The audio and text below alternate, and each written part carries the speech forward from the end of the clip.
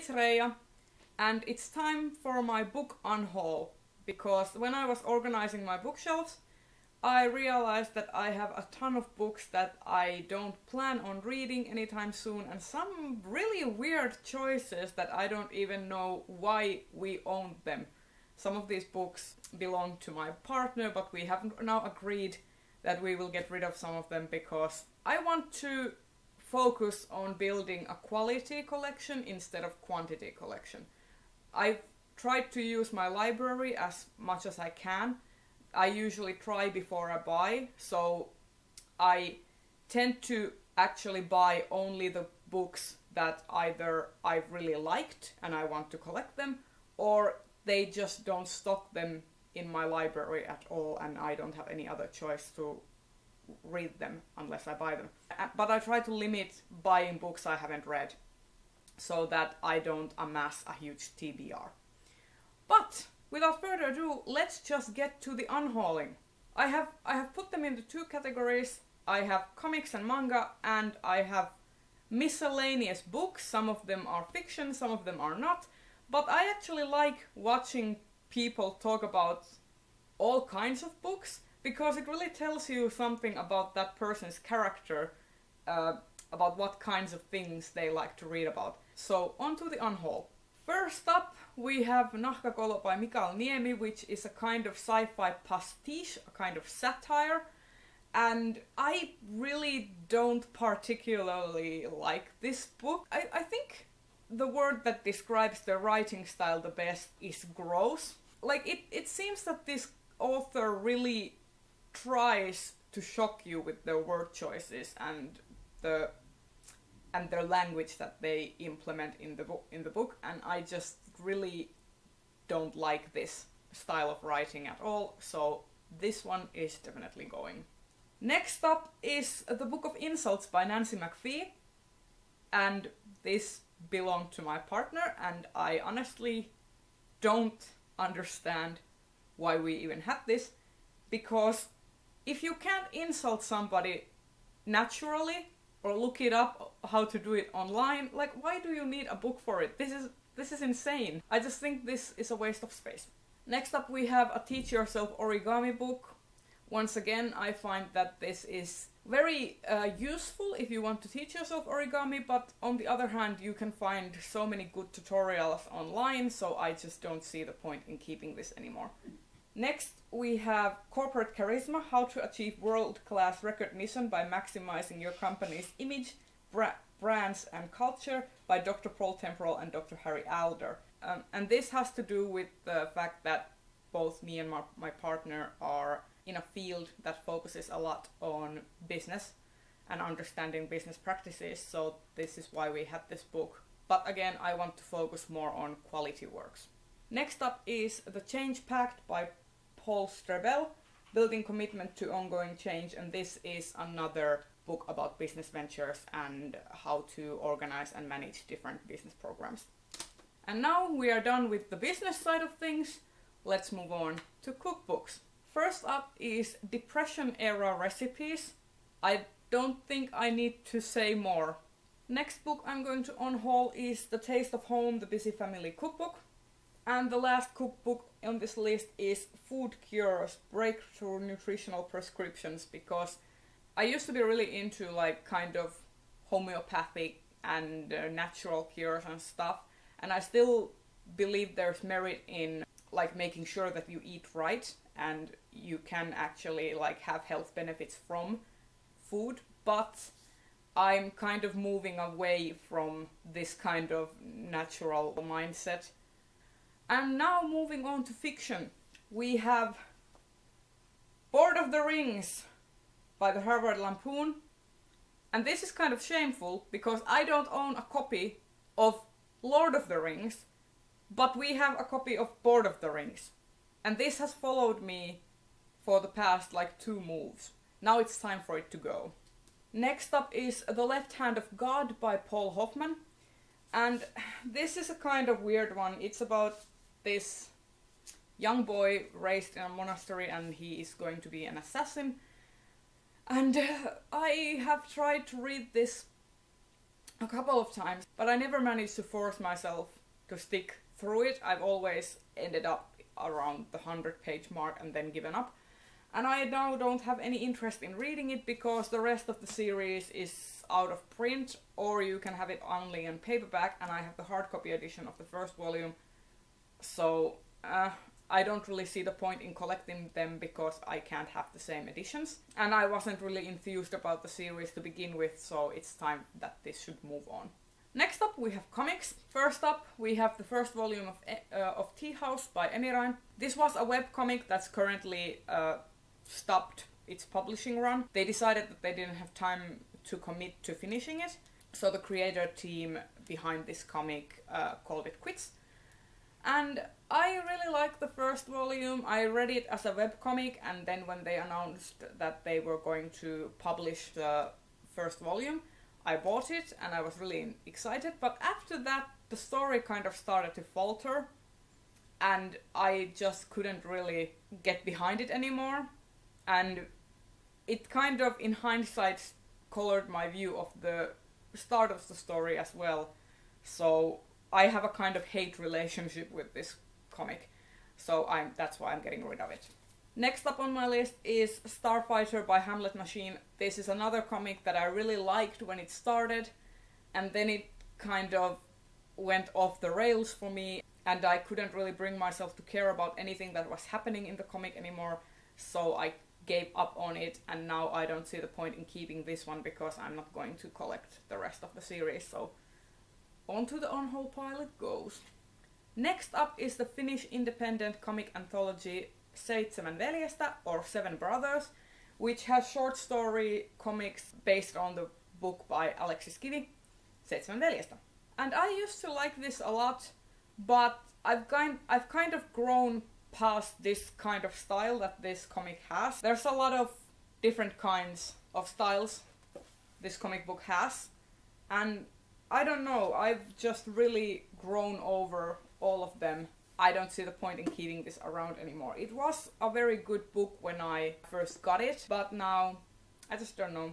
I've been keeping it around for nostalgia's sake and the fact that one of my friends has a comic in this, but I just don't find any enjoyment out of it anymore. Next up is Squee's Wonderful Big Book of Unexpected Horrors by Johnny Vasquez. He's the artist behind Johnny the Homicidal Maniac, and I used to really love his work, but I've really grown past this art style. He is also behind Invader Zim, which I really like.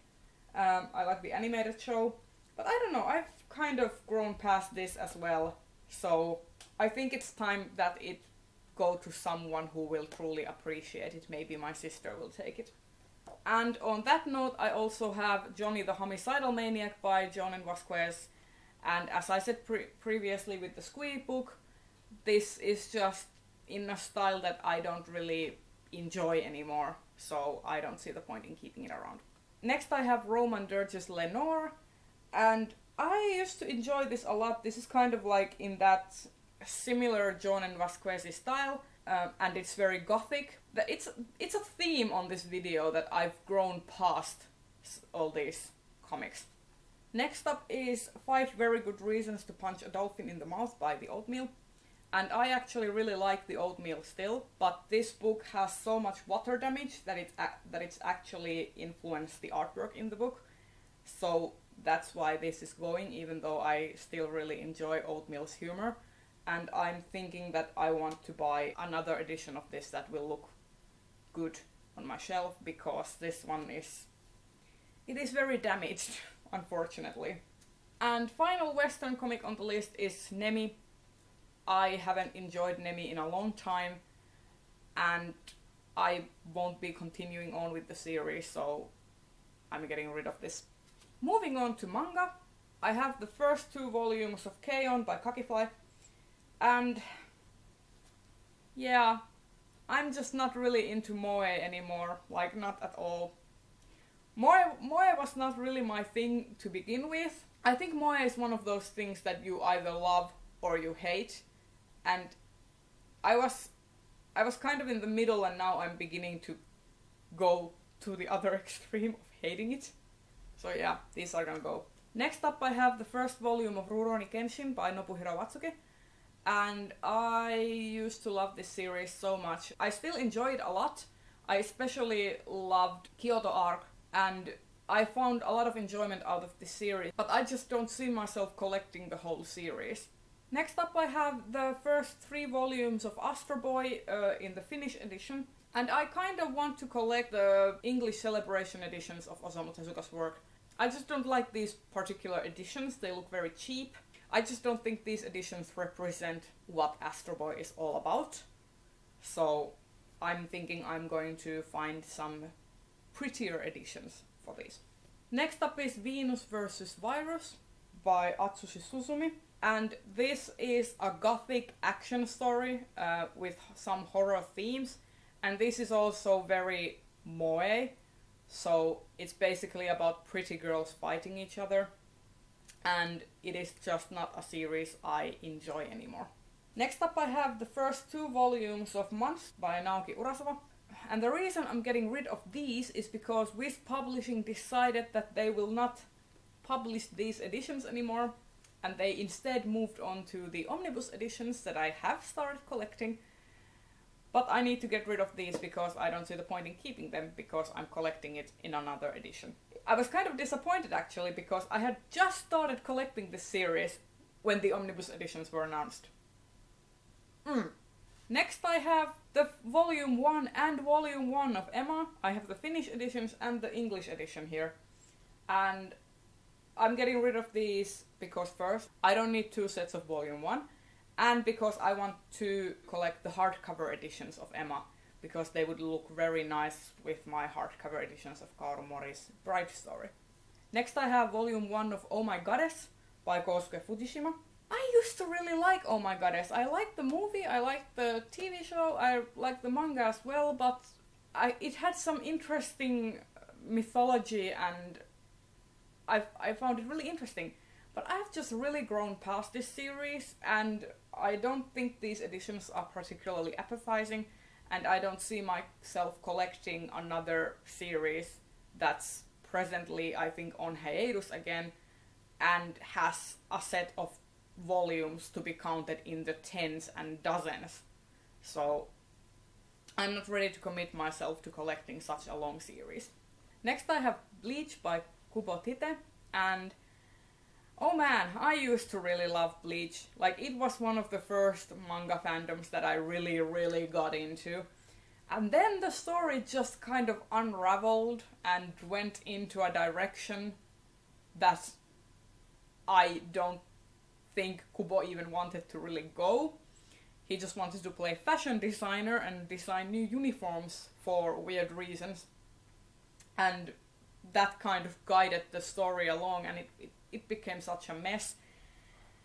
So I really have no intention of collecting Bleach. I didn't even finish the series because it was so bad in the end that I couldn't bring myself to care about anyone. Next I have the first volume of Rebirth by Wu, and you can't really get these editions anymore because Tokyopop went under, and I don't think anyone has picked up the license for Rebirth after that. You can only get it from eBay. I don't really have enough passion for this series to go the extra mile to purchase all the volumes. And finally I have the third volume of Azumanga Daioh. And Azumanga Daioh is one of those series that I actually think works better as an anime adaptation. I have tried to get into the comic and I just really can't, but I think the anime is pretty funny. I'm not into gag manga in general, so this one is going to the Unhaul pile because of that. A few moments later. So after filming the first part, I realized that I completely forgot to talk about this pile over here. So let's do that right now. First up is The Red Dragon by Thomas Harris, who has written The Silence of the Lambs. And I don't see the point in keeping a book that is from the middle of the series because I have no interest in collecting the rest of it. And then next up is a series I am truly ashamed for owning, and that is Okane ga Nai by Toru Kosaka. And these are the first 5 volumes. And this is an R-rated yaoi series which centers around the fact that the main character is sold to this guy. And they're trying to sell it as a love story. When I was in my teens, when I first visited Japan, I was like 20, and I had liked this series back then because I was young. I bought it immediately because I was like, oh my god, I want it in Japanese so I can read them as a practice run. And first of all, that was a stupid idea because these don't have furigana, so it's a struggle to read them. I have really gotten over Toru Kosaka's drawing style in the later years, because just look at these. Like, this could be a child. He isn't, but he looks like he's 12, and that's kind of upsetting to me now. And I kind of can't get behind the fact that we're supposed to be rooting for this guy even though he is coercing Ayase to be with him, and he can't leave because he's a slave. And I used to really love this series, and now I just can't get over how horrible the premise is and how the art style is not really all that pretty to look at. But I still have some fond memories of this back in the day, just not right now, so this is going far, far away. And next up I have some doujinshi from fandoms that I'm no longer in. First up I have these 2 doujinshi anthologies from Bleach. And as I said previously, as I unhauled the volume 1 of Bleach, I have really grown tired of this series and don't really ever see myself picking it up again. And even though I really love some of the fan art that's in here, I just don't love the series and the characters enough to care. Next up I have 2 doujinshi anthologies of Katekyo Hitman Reborn, and I was not really in the fandom when the series was going. Like, I didn't really follow the manga much, and I didn't watch the anime, but I really liked the characters and I saw a lot of fan art of them. So when I went to Japan I picked these up, and I was really excited about these. Because I wasn't really in the fandom, I couldn't bring myself to love them very much, so these have been just collecting dust on my shelves.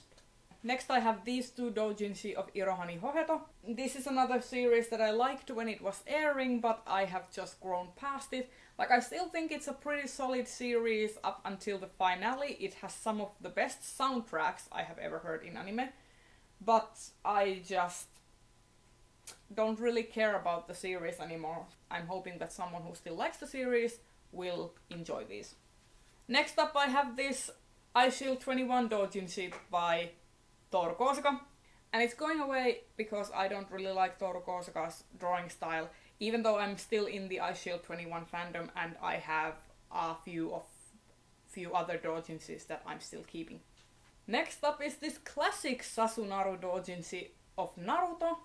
And Naruto is another fandom that I am no longer in. It is another series that was pretty solid and had some really nice world building and characters up until the Rescue Sasuke arc, after which the series kind of plummeted in quality, and Kishimoto kind of forgot that he had a nice roster of interesting side characters, and the series became all about Sasuke for a while, who is the least interesting character in the series in my opinion, and it just kind of fell apart, which is a risk that you take when you're running a long series that spans over, 40 volumes. But yeah, I'm just not in the fandom anymore, so I'm going to get rid of this one. And finally I have these doujinshis of Bleach. Different pairings. There's Kira Ichimaru, and then there's Ulquiorra and oh my god, I don't even remember his name, but Ulquiorra and the other guy. And then there's Byakuya and Renji, and another Kira Ichimaru. This one is Ukitake, and I don't remember anymore what's the name of, I think was it the 9th or 8th team captain, the one with the beard. Anyway, as you can see, I'm no longer up to date on Bleach anything. As I mentioned previously, this is not a series I'm into anymore, so these doujinshis are all going. Yeah. And there you have it. Now I'm actually done with all the books that I was going to unhaul. And if you like this video, consider giving it a thumbs up and subscribe to my channel if you haven't already. And tell me about all the books that you have unhauled recently, you're planning to unhaul, or if you're just very embarrassed to have owned the books in the first place. As you've seen, there's quite a bit of embarrassing books on this list. So, I will see you in the next video. Bye!